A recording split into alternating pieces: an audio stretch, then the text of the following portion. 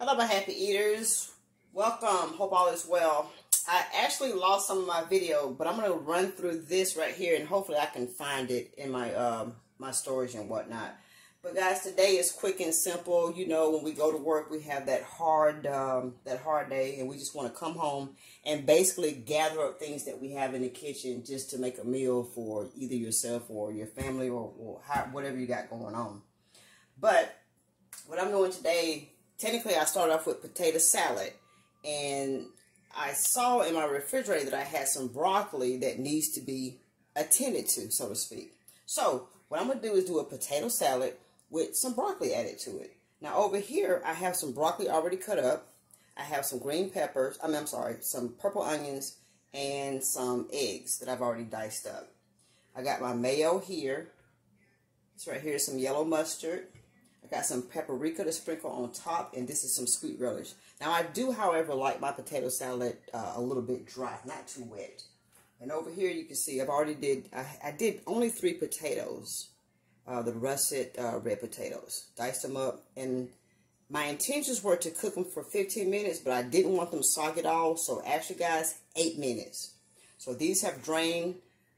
Once they were done, I took some cold water so we can stop the cooking process. So I have all of my ingredients here, and I have a bowl here. I'm just going to combine everything. So once again, this is potato and broccoli salad. I was going to go ahead, however, and do my broccoli. I was going to flash cook it for like 2 minutes, but I said no.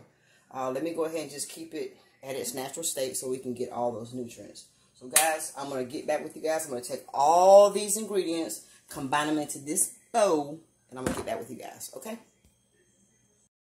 Alright guys, we can actually do it together. I hope I got enough stirge. Now, there's no right or wrong rhyme way. I don't know. I mean, a lot of people need directions. I just kind of eyeball it a little bit. So I'm just going to go in with a little bit of, you guys can see it there, a little bit of mustard there. And you can always go back and play with it. We got some mayo here. So I like mine's kind of dry. And I have some relish here. Probably going to go ahead and just use all of this. But if I need more, got some in there. Let's go ahead and take that off.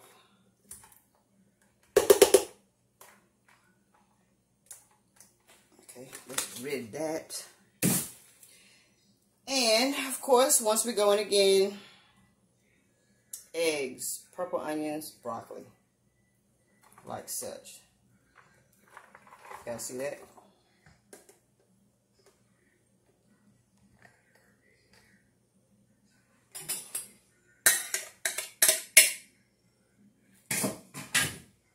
And, of course, our potatoes. Now, I'm already looking at this, so I know I'm going to need more sauces. But let me go ahead and just kind of incorporate this.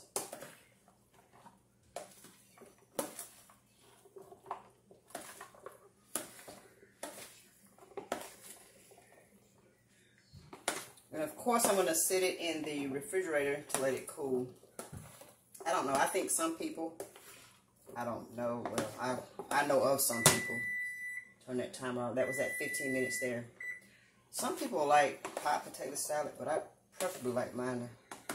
Alright guys, hope you guys can get in there good. This just took a minute to try to see if I could find that video, but unfortunately I couldn't find it at present, but I'll take care of that though. But anyway, guys, you see here, potatoes, red potatoes, just diced up, cooked for about 8 minutes. Because you want them hard. You know, I don't want mine soft. I mean, if you want to cook yours soft, you can do it how you want to do it. But I like mine, you know, a little crisp. That fresh broccoli, I didn't even cook it. I just went ahead and put it in there fresh with some purple onions.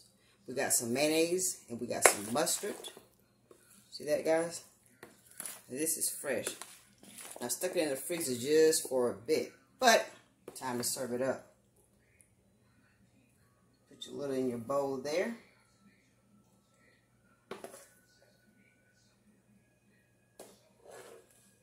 Let you guys see that. Yum, yum. See there? Can't tell me that's not nice. Got some paprika here. Just sprinkle on top.